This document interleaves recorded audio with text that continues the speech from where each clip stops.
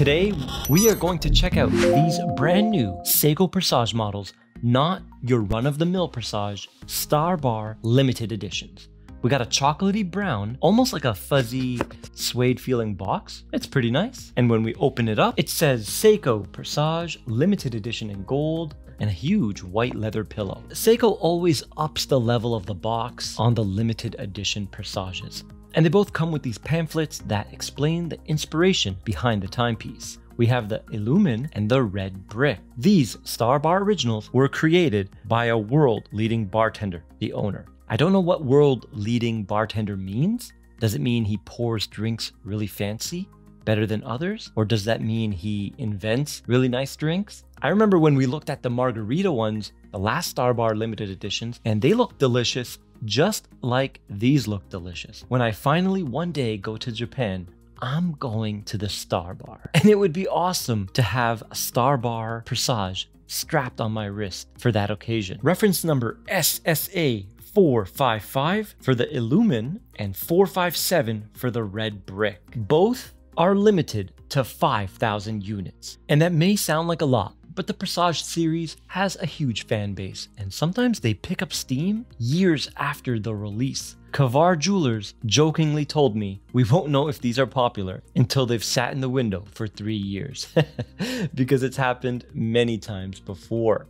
The case, cookie cutter dress watch, nothing special, and it's completely high polished with a gorgeous boxed Hardlex crystal. Now you might be groaning for sapphire, but you know what? Hardlex on the Mohs hardness scale is 7.5, sapphire is 9. It's not that bad. It's stronger than a mineral crystal. It's not your typical mineral crystal. So while I do prefer sapphire, I don't think it's a deal breaker, because what you're getting here is what Seiko Presages are known for, a fantastic dial. This one has such an interesting texture, plus 10 cutouts. When I first saw the cutouts, I thought a scarab. It reminded me of the Mummy for some reason, like a beetle opening its wings, flying away, but it actually represents the ripples on top of the cocktail, emanating from a single point. And that single point is the balance. Some of the cutouts have gold beveling on the edge, and it really gives the watch a premium vibe.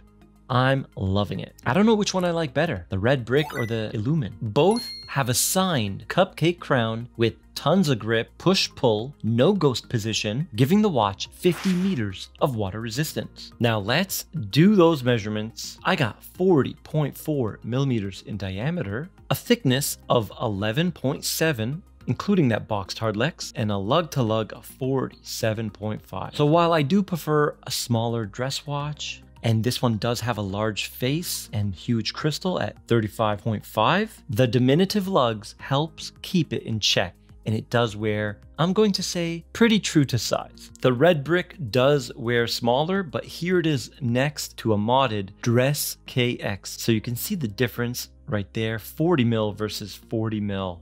And the Presage does have a longer lug-to-lug, 47.5 versus 46. The strap is 20 mil, tapering down to 18, and you do get that signed Seiko deployant. These are tough to get a hold of if you want to add it to a watch that doesn't have it, so there's some value here. And the strap does have quick release spring bars, so no damage under the lugs. And since we're back here, let's check out that case back. The movement, the 4R72, this one is all in gold. Of course, not real gold, but it does add a little bit of a dressy flavor here and makes it look a little bit more premium. Let me know, are you digging the gold movement? I liked it when they had the gold rotor. I'm not so sure about the full gold movement, but that's just me. The dial on the Red Brick doesn't have that frozen ice textured look that the Illumin has. It's a flat dial, but the Red Brick has nicer hands, half bead blasted, half high polish. They are completely high polish on the Lumen, and you guys will probably notice that in the macro shots.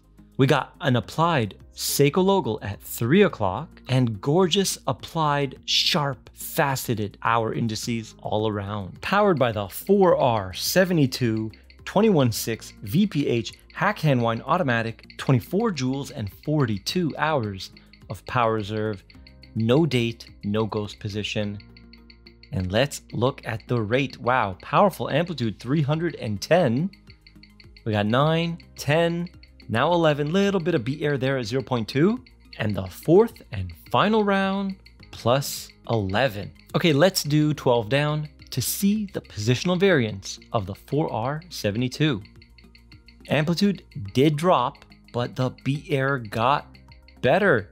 0.0. Perfect. Look at that line. And the rate, plus 12, plus 12. You know what? It's impressive. It's keeping a similar rate with lower amplitude. This movement's a good one. Small regulation and it will be spot on. Yep. And the fourth and final round, 11. Good job. So how much is your wallet going to be affected? 595 USD. That, I think, is a decent price. With pricing nowadays, everything is going higher. But if you want to discuss that price, email me down below and Kavar Jewelers may be able to help. And if you're looking for a 38mm Presage, check out the video on the right of your screen right now. And I'll see you in the next one.